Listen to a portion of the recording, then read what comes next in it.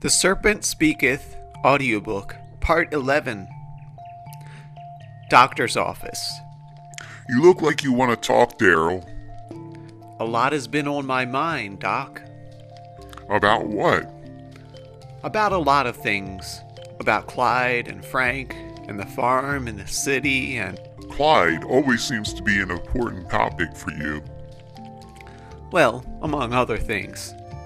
You were the one that listed him first. Among other things.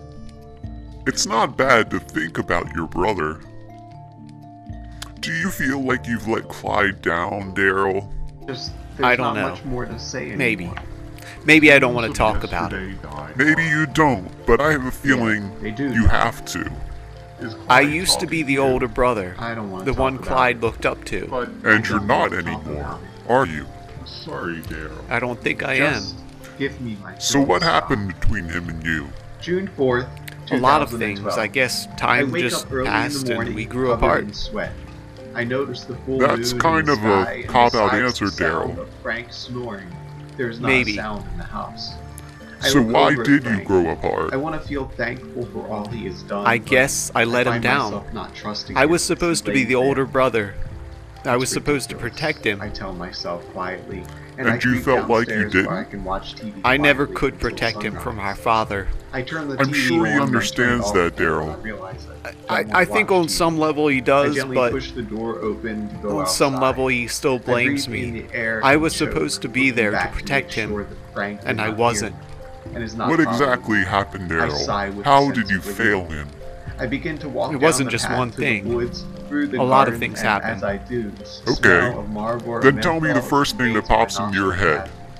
I start Okay. to call. Hello, Cleo. Me and I say Clyde to the snuck air. into the baseball park. Hello, Daryl. We stole some She sodas says from the that shed is behind because no one was there. Can I have a puff? I asked And your her. father caught you? I thought you didn't smoke. Something about Yeah, and I having ran trouble away. breathing. I shrug and she What hands me happened the then? cigarette. I take a puff and cough and He wheeze beat even Clyde more, pretty bloody. then take another puff. I didn't and even sigh. know it at the My head time. feels a I was little at a light, neighbor's my playing a breath game, sharp. and when I came I back, feel focused. Thanks, Things I say. changed? I needed that. I You saw need more Clyde. than that, I I didn't know reckon, how to she react. says, poking me I in think the I side. just Looks pretended you like nothing can't happened. sleep. I turn away from We her covered and it keep up walking like into the garden. we always I'll did. get by, I tell her. Your father It's being Frank, abusive isn't it? isn't your Cleo fault, asks. Daryl.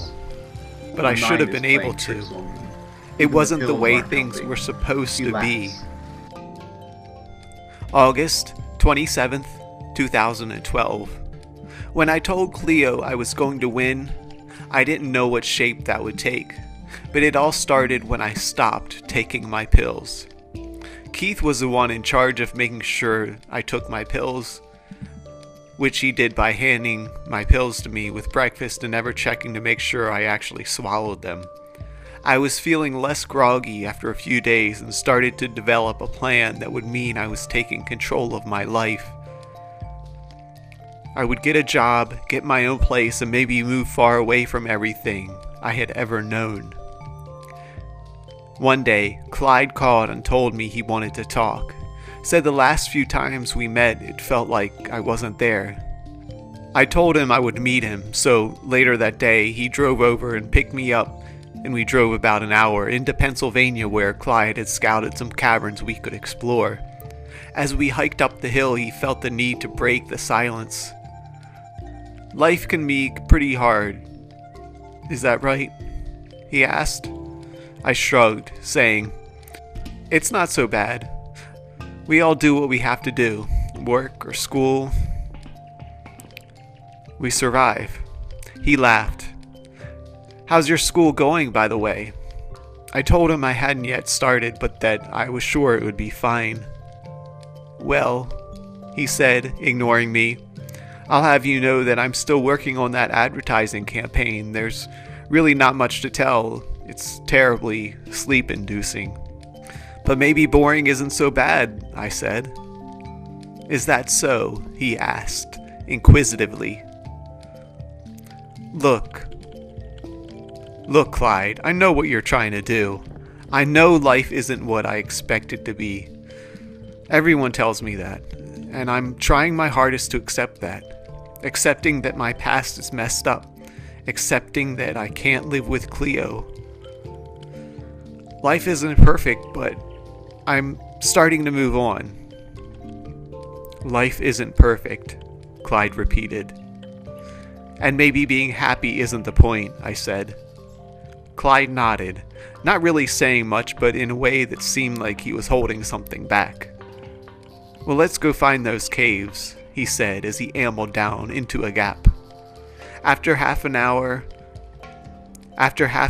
of walking up hills and through thickets and briars in the hot summer wood, we came across one of the caves. It wasn't much to look at. It's kind of a disappointment, isn't it? He asked. Well, life's a disappointment, I said. Clyde shrugged. I laughed. Listen, Clyde, I appreciate you taking me up here. It's really nice of you. But just say what you have to say. He scoffed.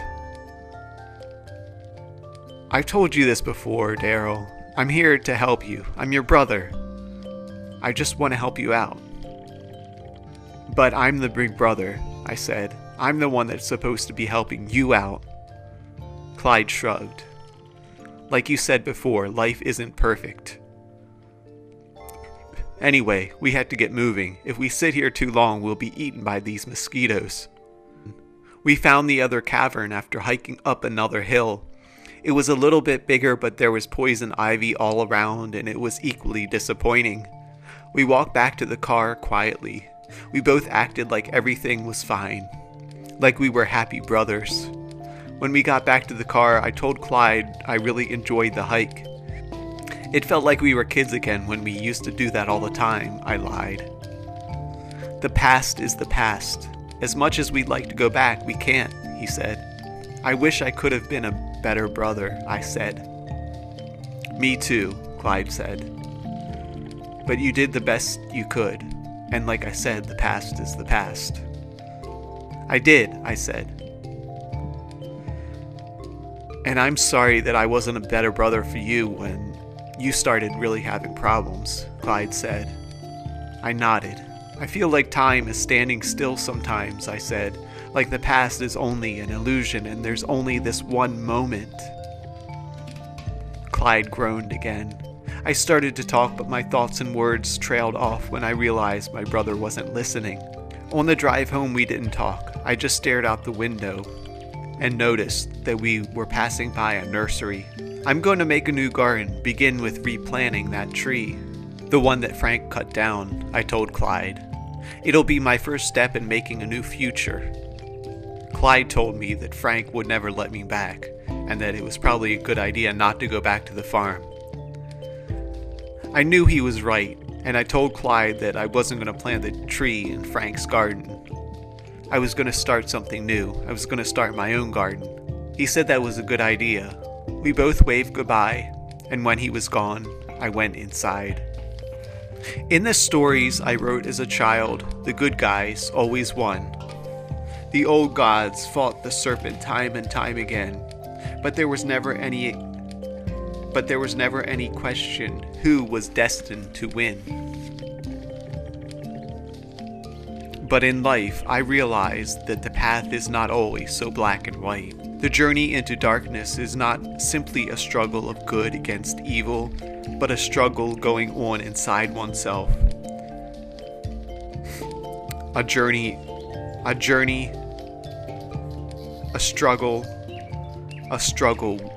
struggle with one's true nature.